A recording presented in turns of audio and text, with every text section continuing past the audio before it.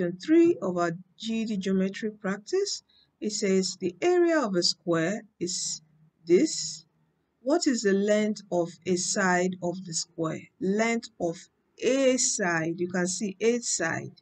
Okay? And from our formula sheet, the formula for area of a square is what? S square. Okay? And it has told us our area is what? 121. So what to look for? The length of a side. That's one side, S. Okay?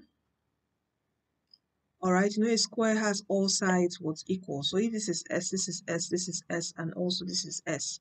Okay? So one side, all sides are equal. So what to just look for? S alone. So here, the area of this square is 121 equal to S square. Now, when you have something like this in maths, S square, and you're told to just find only S, what you do is you square root both sides. Okay? When you square root S square, it's just going to give us 1S. Okay? And when you square root 121, it's going to give us 11. So S is equal to 11 centimeter. Alright? Do you get me? When you have this in maths, you have S square, okay, and another number by the side. When you want to get just one value for S, what you do is you find the square root of both sides.